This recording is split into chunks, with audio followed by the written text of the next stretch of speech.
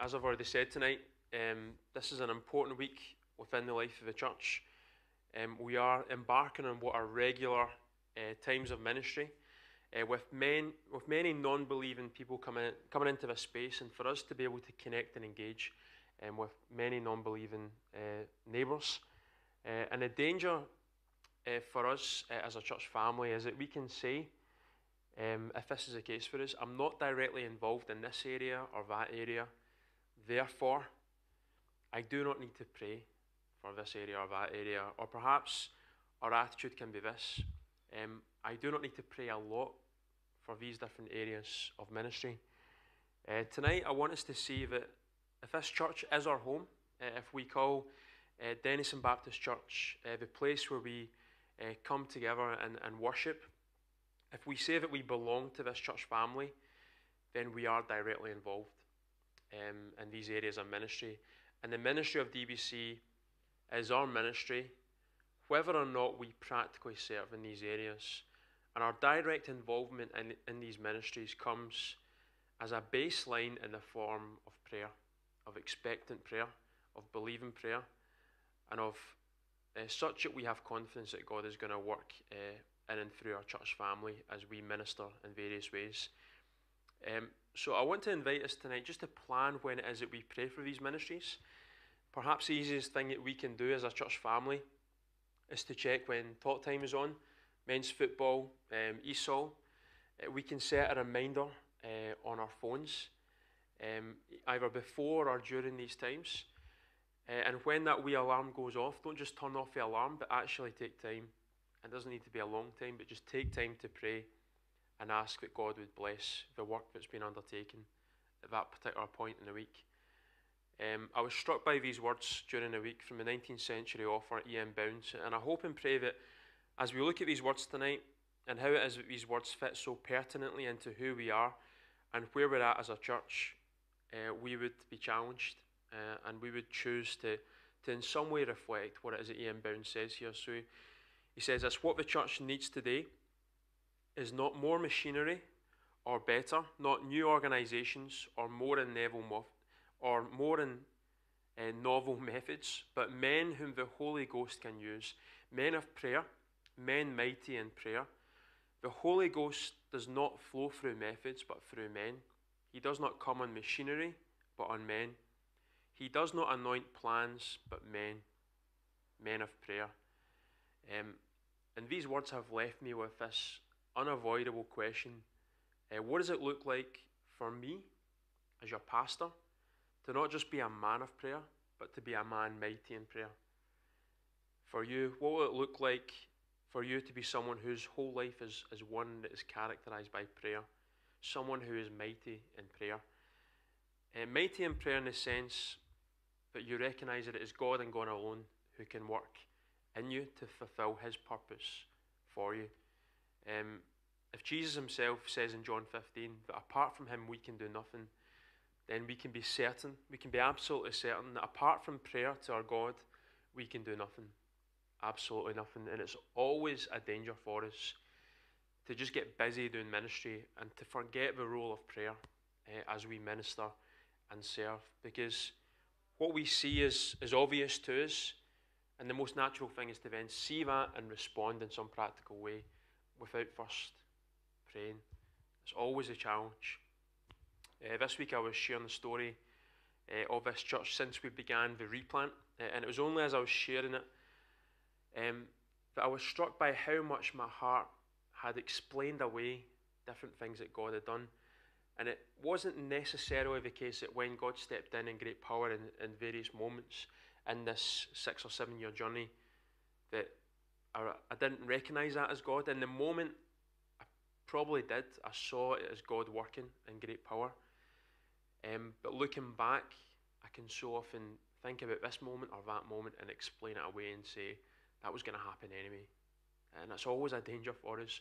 When we pray and we ask God to help and then he helps, then we can so often say in our mind and in our heart, it was going to happen anyway.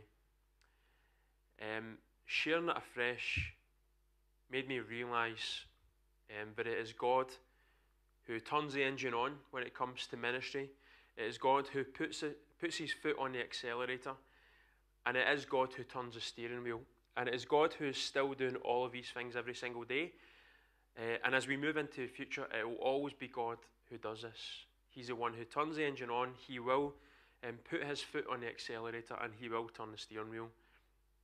And our job in all of that is to sit in the passenger seat and let him take control. When you pray, when I pray, when we pray as a family, what we are doing is consciously choosing to sit in the passenger seat. We're not trying to take control of ministry or of church. We're saying, God, you drive this thing. You direct us. We surrender to you in this moment. We come before God with a recognition that he knows what is very best for us and for our community, that others might come to know what we know and what we have. And this was characteristic of Paul's entire life and ministry post Road to Damascus.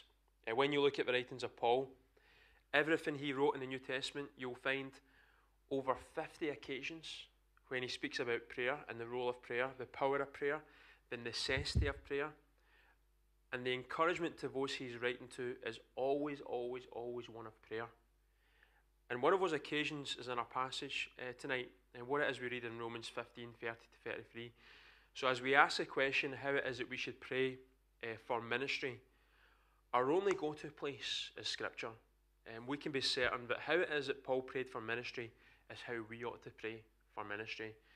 So let's learn from the example of Paul by praying like him when it comes to ministry and the role and the purpose that God has for each one of us. As we look at his example, let's see it as a healthy example and let us in some way imitate him as he sought to imitate Christ.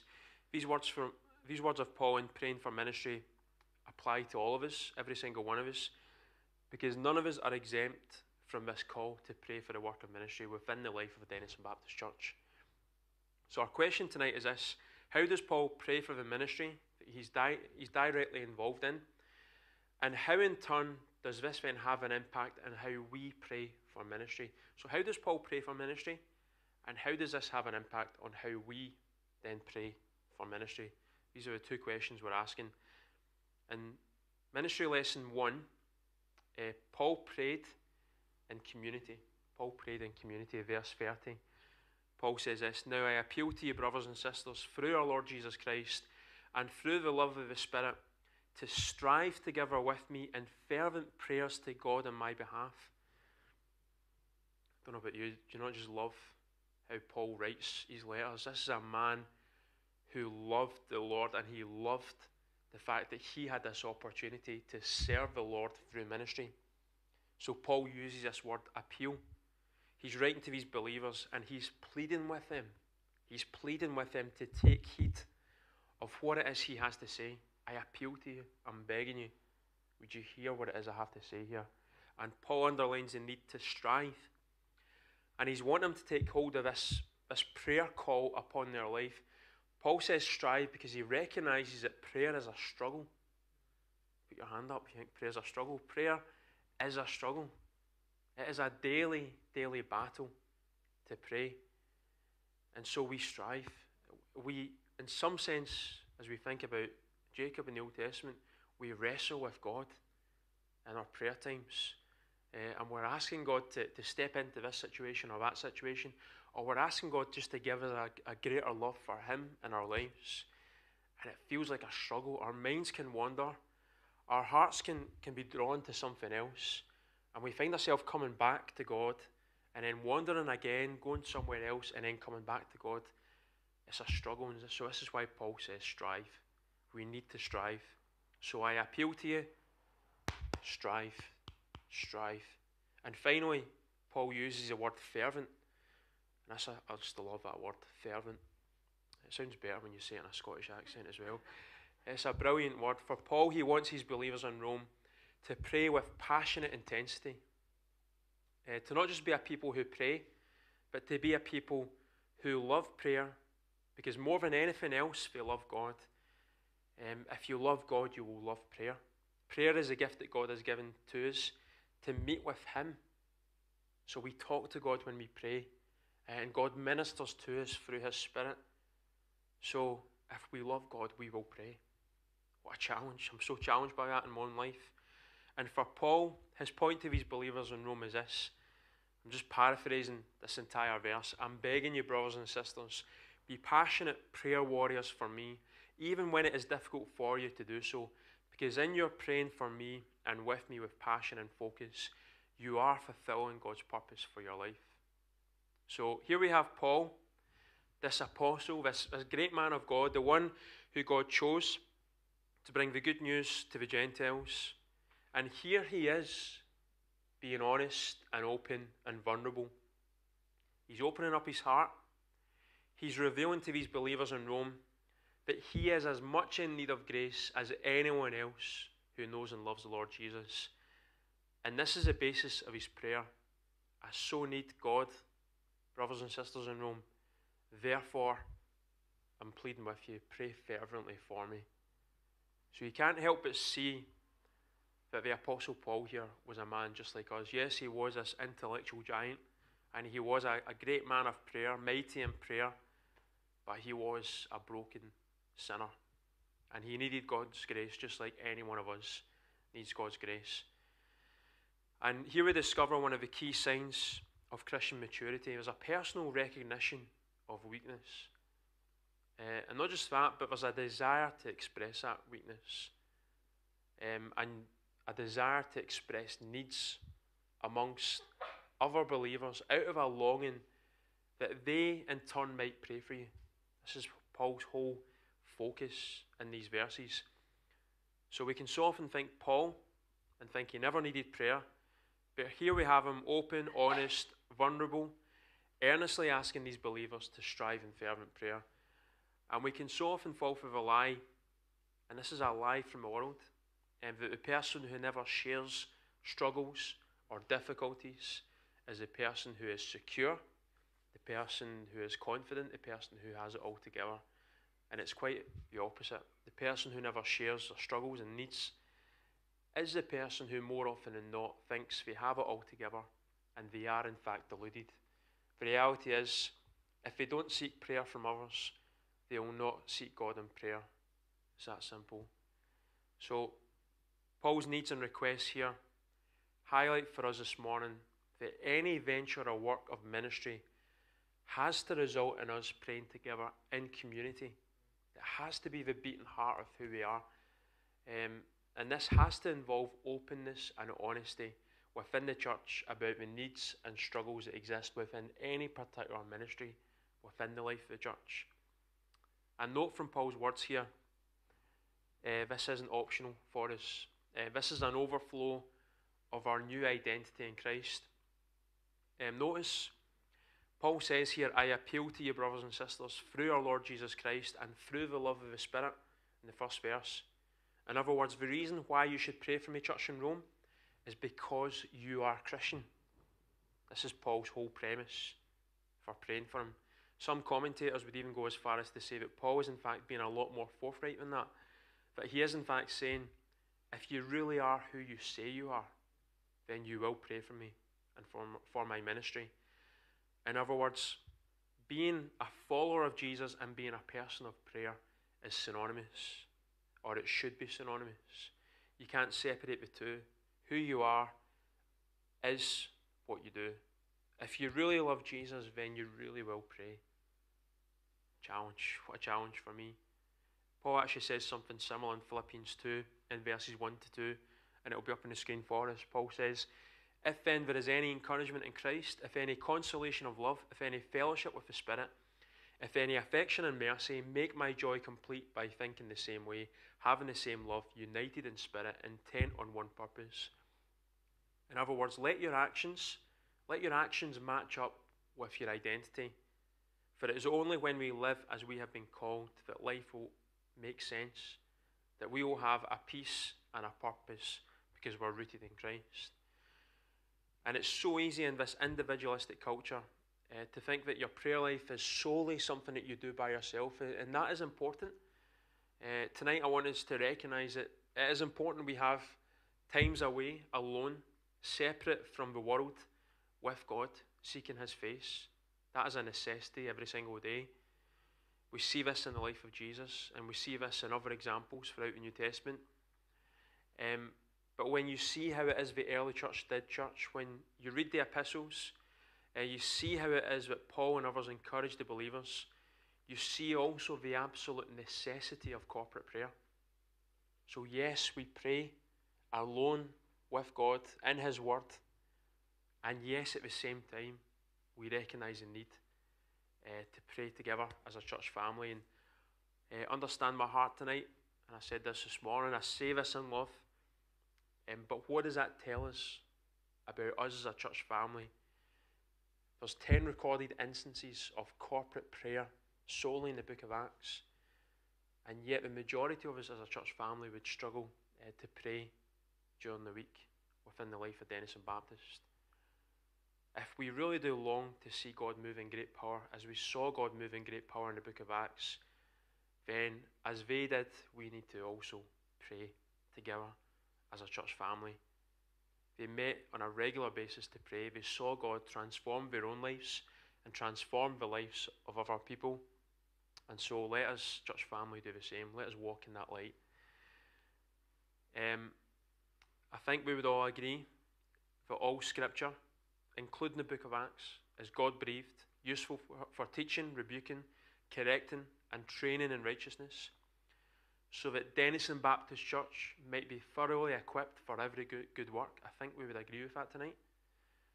Therefore, let us walk in their example. Let us walk in their ways, knowing that as we pray, we will see God continue to work in power.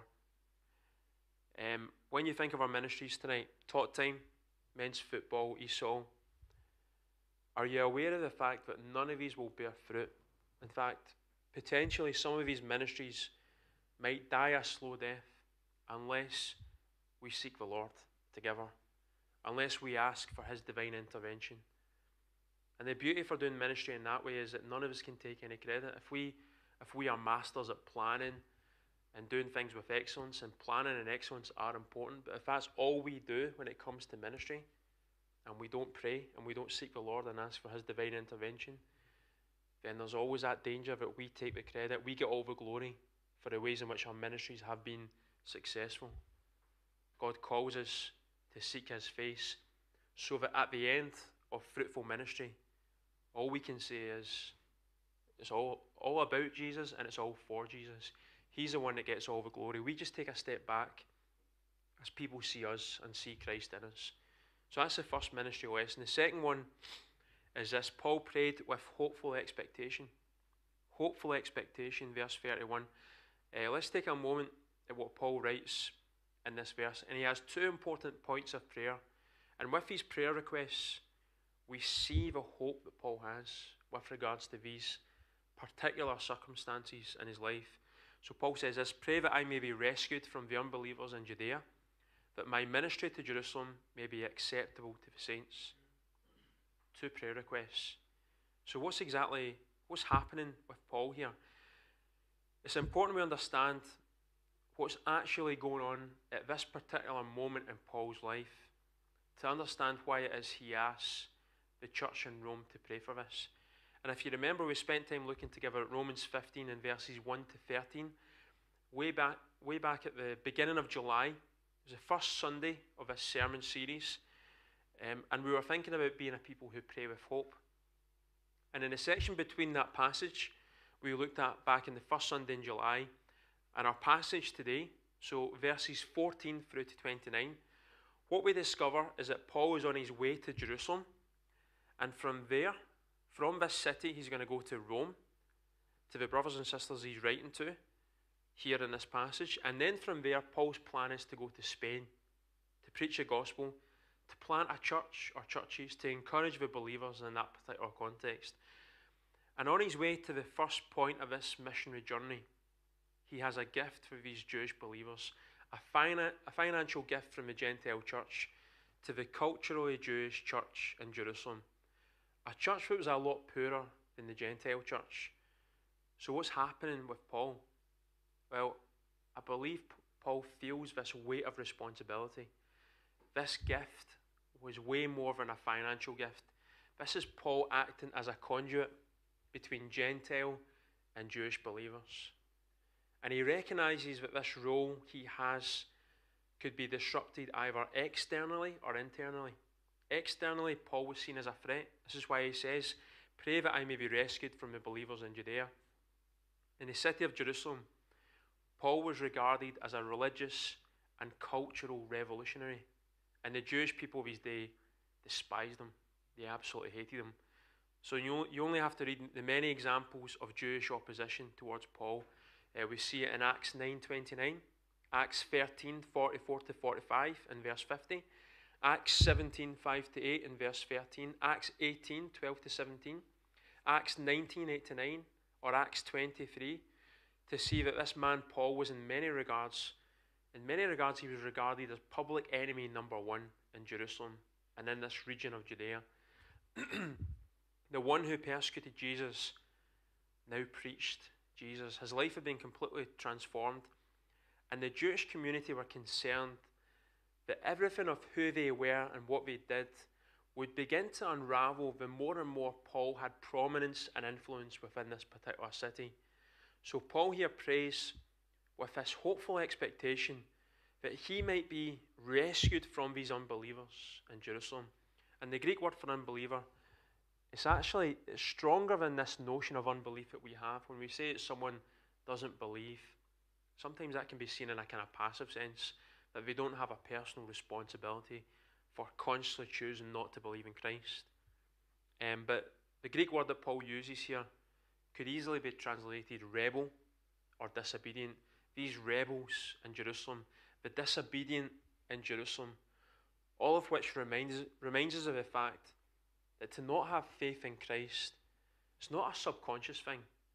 It's a conscious rejection of God. We so often forget that. We think, oh, that's just something that someone's decided through circumstance or just through whatever it might be. They've chosen, or they haven't in some way chosen not to believe in God. But here Paul says, everyone who is not in Christ has consciously chosen to reject Christ. Everyone has responsibility of either receiving or rejecting him. And Paul continues with this hopeful expectation. So he makes this request for prayer, that my ministry to Jerusalem may be acceptable to the saints. So he's went from external to internal. And the key word is acceptable. The question I want to ask tonight is this: in what way did Paul want his ministry to be acceptable? I don't think it's him wanting to be popular. Two things come to mind. Acceptable in the sense that these Jewish believers would actually receive a gift from Gentile believers, because it would have taken a lot of humility for a group to receive a gift from another group they had spent so much of their lives looking down on. And that's the amazing power of the gospel. It just reverses cultural expectations. So everyone in the city would expect these Jewish believers to reject this gift, and yet they had this responsibility, this call to say, no, we're going to receive this. We're going to honor these Gentile believers by receiving this gift. The gospel just turns things completely upside down and brings significant challenge, and it's precisely why Paul experienced so much opposition and threat.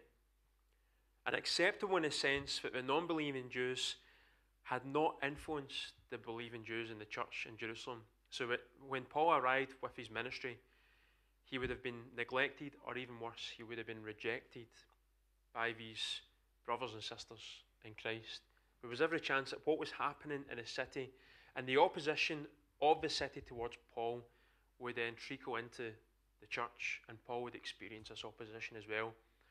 So Paul's looking at these two potential pitfalls. He sees what might happen, both externally and also internally, and he is undeniably hopeful. He realizes it's only God who can step in and transform the hearts and minds of the city and the church. So he's asking the church in Rome to pray that what might happen would not happen, and that the favour of the Lord would be upon his ministry as he sought to love both unbeliever and believer. And so it is when it comes to our ministries within the life of the church. ESOL, football, talk time. I hope you're aware of the fact there's always potential for things to go wrong. disunity within the team, opposition from unbelievers, lack of response from the community, just a general discouragement, feeling tired and weary, battle weary. Every single ministry has the potential to turn that way and to take a direction that none of us ever longed or dreamed for. That's the reality. And yet, this reality is also true. There's nothing that we can do to then manipulate ministries so that they might do or become what it is we hope for. No amount of planning or coercion or striving within ourselves will ever prevent these things from happening and produce the fruit that we long to see. So we need to hold on to these two realities. Things might go wrong, and there's nothing that we can do within ourselves to change that potential. So our hope comes in the fact that we have a God who can protect us, and we have a God who can produce abundant fruit within Tot Time, within football, and within Esau ministry. And like any ministry, the danger is we just do stuff. We just get busy doing stuff, and we forget the why. We focus on the what, and we so often can forget the why. Prayer is at the heart of the why. As we understand why we do it, we seek the Lord and ask that He would produce fruit within these ministries. It is God and God alone who can transform unbeliever as we seek to love and display Jesus to them through our words and actions in all these different areas. And if it is God alone who can do that, then this is what our hope is in. Or rather, this is who our hope is in. The way in which we nurture and cultivate this hope is through what? It's through prayer. There is no other way. The more we pray, the more hope we have. Because we're opening ourselves to the presence of God, and we're asking that He would minister through us as we love and engage with non-believer in these ministries and in other ministries. So take a moment to reflect on these three ministries and ask yourself this question. What would you love to see God do from now until mid-December, when we finish up again for Christmas? When we identify our hopes in these areas, we then have the basis of what it is we should pray for. Not in a God, you will do this. Thomas spoke about this last week. We're not demanding that God would do this and that in this particular ministry. But instead, we come boldly to the throne of grace and we say, God, please, would you step in? God, we would love to see this happen. Would you step in and would you transform this person's life or that person's life? God, would you give us unity within the team? God, would you equip us to be all that you have called us to be? Would you provide people for these ministries so that we can be a tangible and a verbal blessing to them through the hope that we have? So we can do all of that. We can think about what we long to see in these ministries and then pray into that in the power of the Spirit. And amazingly, God so often goes way beyond anything that we could ever dare to ask or imagine. So as we hope and pray that God might do this, He just broadens our expectation and does something even greater or better. So what a challenge and what an encouragement for us as a church family. And then the third lesson is this: Paul prayed with a kingdom vision, verse 32 to 33. Let's take a moment to read what it is that Paul writes in these last two verses. And he makes these two requests: protection from unbelievers and acceptance from believers. And he then says this in verse 32: and that by God's will I may come to you with joy and be refreshed together with you. May the God of peace be with all of you. Amen. So Paul in his ministry, he's already thinking one step ahead. He hopes and prays and asks the church in Rome to pray into what it is that God might do in his ministry in Jerusalem. So he's talking to the church in Rome and he's saying, pray that God would do this as I go there. And he then starts to look beyond that, and he starts to think about what it is God might do in Rome as a result of answered prayer in Jerusalem. So he says, pray that God would do this and that we would have answers to prayer so that I might then be a blessing to you guys when I meet you in Rome. That really gives you some kind of idea of Paul's whole focus. Paul had a kingdom focus for the here and now, but also a kingdom focus beyond that into the next stage of ministry. He's carrying a kingdom vision of what it is that God might do, both in Jerusalem and in Rome. Again, what a challenge for us. What an example Paul is to each one of us. He's not praying the kind of prayer that we at times can pray, and the prayer that's so broad and general, the kind of Miss World prayer, doesn't really mean anything. God, we pray that you bless the entire world. We pray that you bless everyone. Nor is he praying about trivialities. He's not saying, God, we pray that you help Apollos with his mild toothache. And sorry, you guys had to hear that joke a second time. He's praying with a real and authentic kingdom vision. Paul realizes he can't pray for everything, but what he can pray for is that which really matters, that which God longs for in his life. Paul was all about the gospel, going into unreached places, and churches being planted, and churches being strengthened. This was Paul's heart because of what? Because of why? Because this was Jesus' heart. Jesus had this vision, so Paul had this vision. And you only have to look at Jesus' prayer in John 17 to see that what the Apostle Paul is doing in our passage and elsewhere, he's continuing the message of Jesus, the prayer of Jesus, the heart of Jesus for this world and for his bride, the church. And so it is for us at Denison Baptist. Do you and I want to pray for the ministry of this church in a way that is kingdom-centered, Christ-inspired? Then we ought to pray as the Apostle Paul prays. We must pray that the church would be strengthened, that churches would be planted or replanted, that the gospel would reach the unreached in the power of the Holy Spirit. And we must also pray thinking one or two steps ahead of what it is that God might do within our own ministries. When you think of these ministries we have, we can be thinking about the potential for Bible studies to spring up out of talk time, out of football, out of ESOL.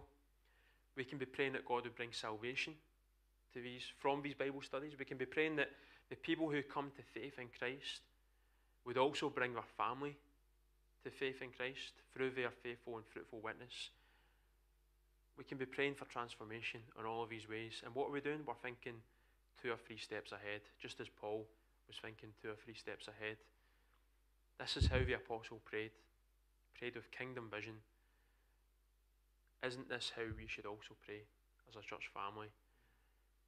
Is there any other life more exciting than that? When we're on the cutting edge of mission, we're praying that for the glory of God and for the good of this city, we would see transformation. Is there anything better than that? To live that kind of life in Jesus' name. Tonight, as we've done this morning, I think it's just helpful for us to pray again for these areas of ministry, and we'll just pray as one group, so feel free. Just a few of us, there's no expectation that any of us need to pray, but if you do feel led to pray, you can do that. Let's just take a moment to focus on 3 areas that we can pray into when it comes to these ministries starting back up again. So for talk time, pray that we may see many parents bring along their children, and we will have opportunity to build relationships and share the gospel. For men's community football, pray that we have a core group of players with a good balance of believers and unbelievers. Pray for opportunity to meet together outside of the game for a coffee. Pray that many would come to faith. For ESOL, pray as we consider doing an additional ESOL group, spending time learning English through the study of God's Word. Pray for a good response, and again, many coming to know Jesus as Lord. So let's just take a moment to pray into these areas, and then I'll close. Let's do that now.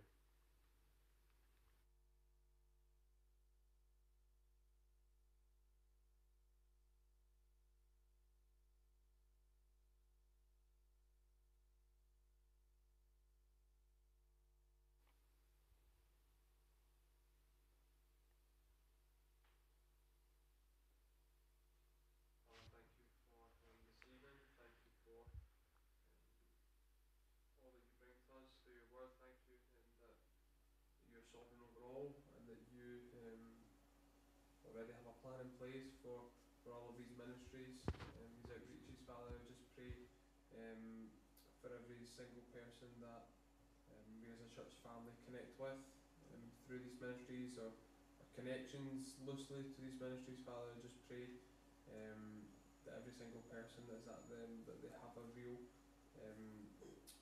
sense and knowledge of you, and they have a burden to know you more, to seek you more, and that those from the church and those who trust in you as a Lord and Saviour, that they that you can just radiate through their lives and every aspect, in the way that they make the tea and coffee, in the way that they speak, and their patience and their kindness, and the way that they react to things at football, and all these different aspects. Father, I just pray for every single person involved in these ministries, and every person that will be touched through them. Ask these things in your name. Amen. Amen.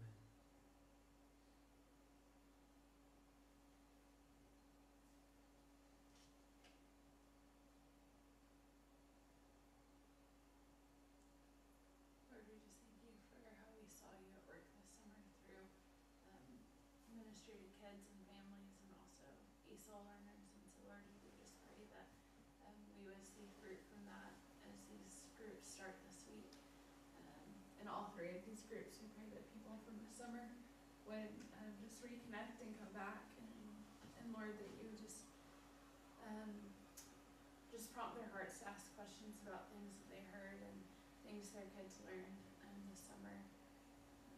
And Lord, we do just ask that we would see people come to faith. Lord, we just pray specifically for ESOL and for those who have been just connecting with that over the past year or so. And I just pray that as they continue to hear the gospel shared each week, Lord, we just pray that hearts would be changed and lives would be transformed by the truth of the gospel, and they would put faith in you and make you Lord of their lives.